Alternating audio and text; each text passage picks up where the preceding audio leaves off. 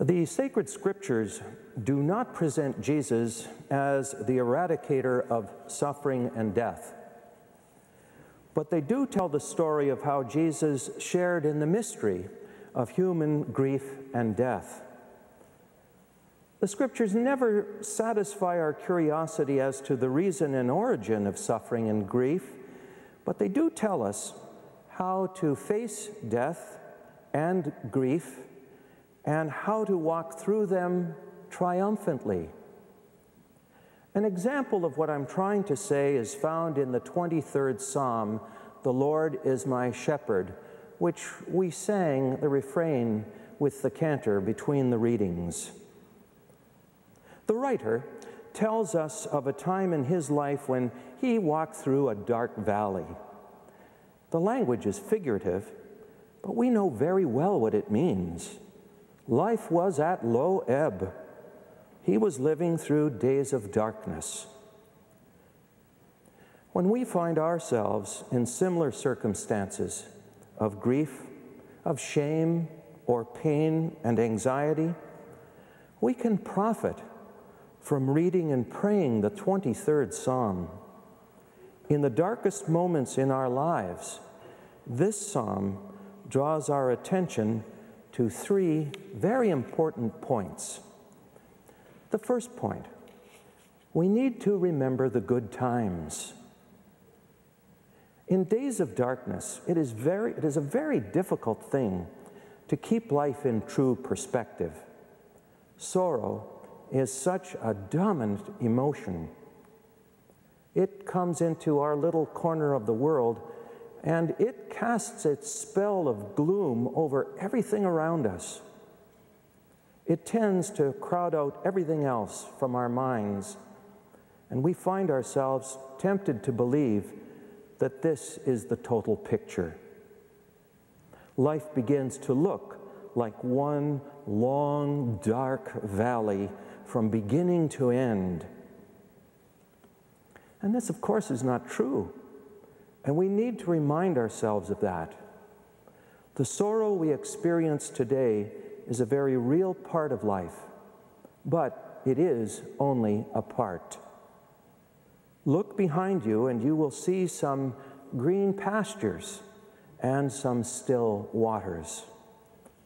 In days of darkness, do not forget the days of gladness. Hold on to those days and keep on believing in them. Remember the good times and talk about them. By the grace of God, we will pass through this valley and walk out into the sunlight again. The second thing we need to remember is that we are not alone. A careful reading of the 23rd Psalm reveals a very subtle but very significant change in the writer's awareness of God. In the good times, that is, the days of green pastures and still waters, he speaks of God only in the third person. For example, "The Lord is my shepherd, he leads me, he refreshes my soul, he guides me." It's a description of something going on out there. But when he enters the dark valley, then he begins to speak of God in the second person. He stops talking about God and starts talking to God. "Even though I walk in the dark valley, I fear no evil, for you are at my side. Your rod and your staff give me comfort. You spread the table before me in the sight of all my foes. You anoint my head with oil, and my cup overflows." The suggestion seems to be that God comes nearer and becomes more real to the psalmist in the dark valley than he had ever before. That's a significant shift because it reverses our usual thinking. In days of darkness, you and I are often tempted to think that God has forgotten and forsaken us. We need to learn a lesson from this wise old man and open our eyes and minds to God when things seem so dark, when we need him most. We need to remember we are not alone. The Lord walks with us in the dark valley. The third thing we need to remember is that God's house is just beyond the valley. The psalmist prays, "Goodness and kindness shall follow me all the days of my life, and I shall dwell in the house of the Lord forever."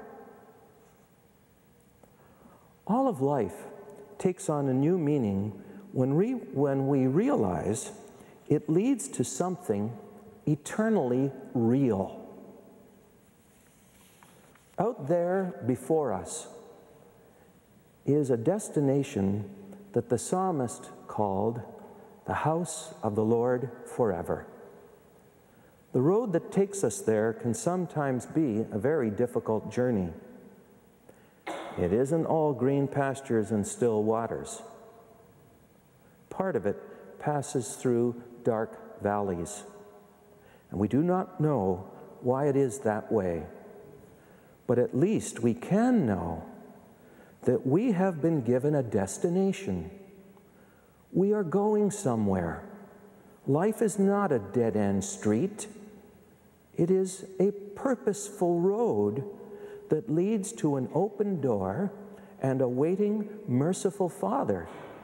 And even death is a part of the journey that takes us there.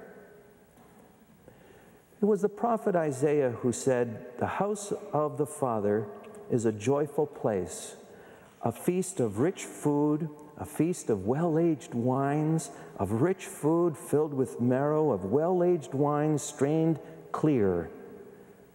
A place that swallows up death forever, where God will wipe away the tears from all faces." When we wander through dark valleys of shame, loneliness, grief, or loss, we need not be afraid. We can pray with the psalmist, "The Lord is my shepherd," and know the consolation and the power and the compassion of our loving Father, so that we too can pray, "Goodness and kindness shall follow me all the days of my life, and I shall dwell in the house of the Lord forever." Let us offer our petitions to our loving God. Gathered in prayer and convinced of God's kindness, let us now present our petitions in the name of Jesus. For Pope Benedict XVI, that God continue to bless him with good health, wisdom, and grace, we pray to the Lord. For world leaders called to exercise their authority with justice and concern for the needy, we pray to the Lord. For those who are filled with anxiety, who wander aimlessly with a feeling of darkness, that they may know the light and the love of Christ, we pray to the Lord. For ourselves, gathered to hear and put into action God's healing love, we pray to the Lord. For the deceased, especially those who are dear to us, that God our Father welcome them home with a loving embrace, we pray to the Lord. Loving God, we place these prayers before you with confidence in your Son, Jesus Christ our Lord. Amen.